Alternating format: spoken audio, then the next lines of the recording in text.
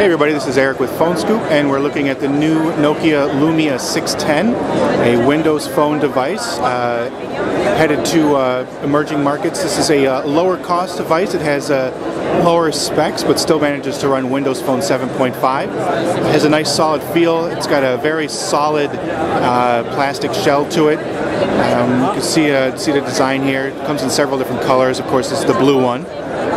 Got some controls on the side here. Got a dedicated camera key, power key, volume toggle. On top we've got the micro USB port, 3.5mm headset jack, and you can see the camera and flash on the back, as well as the grill for the speaker. We'll just fire up the operating system real quick, and